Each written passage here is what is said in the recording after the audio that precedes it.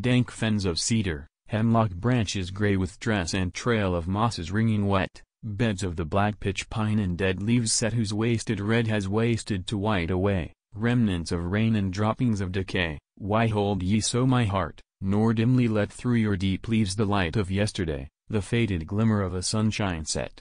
Is it that in your darkness, shut from strife, the bread of tears becomes the bread of life?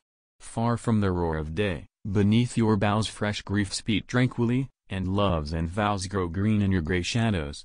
Dearer far even than all lovely lights, and roses are,